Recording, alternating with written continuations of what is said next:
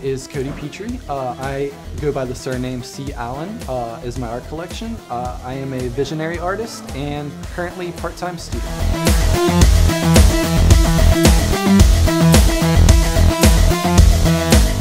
Basically, what really got me started into, I guess you would say, the digital world was back in high school. I actually took a digital media class where I learned the basics of Photoshop.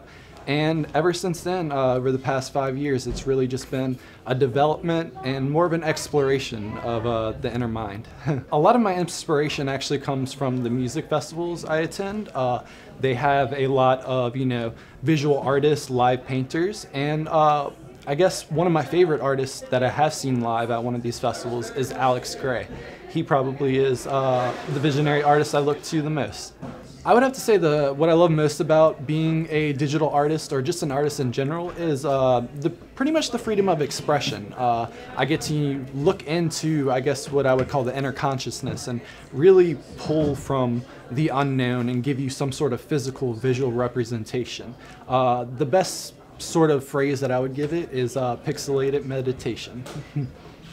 My ultimate goal for this career would be to take my art, my visual art, and spread it to the rest of the world.